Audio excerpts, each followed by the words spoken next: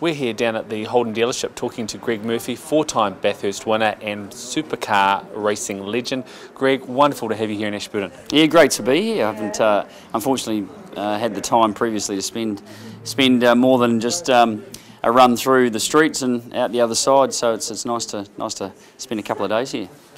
Ashburton is passionate about their motorsport. What do you think of Wheels Week? Listen, it's a great thing, obviously, to have a community that embraces all things cars and loves their motorsport. And obviously the street sprints are on today as well, which is fantastic. Looking forward to going and have a look at that. So car culture in this country is enormous, and Ashburton certainly isn't any different to any other part of New Zealand. But they've they go about making a festival out of it every year, which I think has just been sensational. How's your season going with your team? Pretty average so far. There's absolutely no reason to try and polish it up, because it hasn't been good. It's been a shocking start to the year, so pretty disappointing in that respect. But it's not through lack of effort and trying, and we need to get our act together and do a better job than what we've been doing so far, and that includes me and the team. So a fair bit of work to do. What's your future goals and ambitions for the rest of 2010 and 2011? 2010, just to start being consistent and start getting some reasonable performances under our belt. We need to perform better than what we are. We need to be running at the front of the field, and the potential is there for sure to be on the podium and regularly be up there. We just haven't anywhere near reached our potential yet, and for a team that's been around a long time, for a driver that's been around a long time, that's unacceptable. So we need to get our act together. Some of our TV viewers have got some questions for you, and they wanted to know, what tips do you have for young drivers to get better? Well, over the last couple of days, we've spent a lot of time at the schools. We're at Mount Hout College yesterday and Ashburton High School, and the message we're trying to get across is to obviously try and let them know about the dangers of driving cars. A lot of them have found out the hard way. Over 400 people every year find out the hard way about the dangers of driving vehicles on the roads in this country.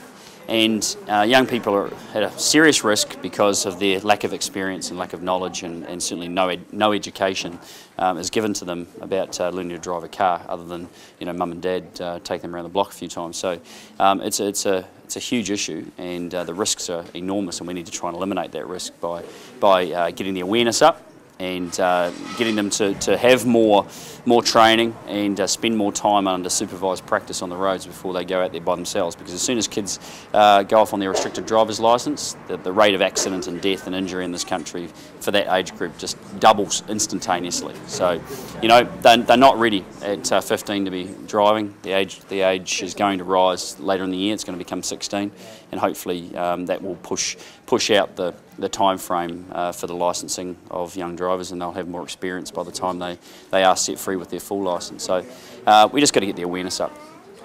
You're a 4 times Bathurst winner.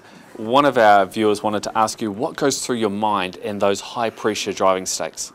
What goes through your mind? Well, you're concentrating a bit too hard to have too many things go through your mind. You're focused on the job that you're doing. So it is difficult. You need to maintain maximum concentration the whole time, and it's you're focused on trying to do the job, which is be as fast as you can and hopefully see the checkered flag before anyone else does. So that's the goal for everybody in motorsport. That's why we do it. We're not there just to cruise around and make up the numbers. We're there to try and win. And especially for the likes of me who've been lucky enough to have success, that's the only goal, is to try and win.